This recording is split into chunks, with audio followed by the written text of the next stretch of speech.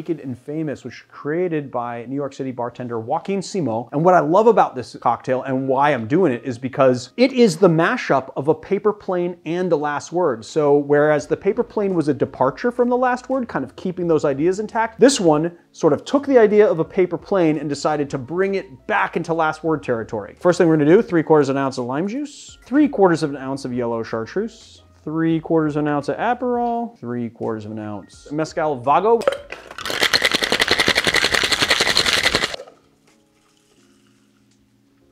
And this cocktail gets no garnish. It is what it is. Cheers.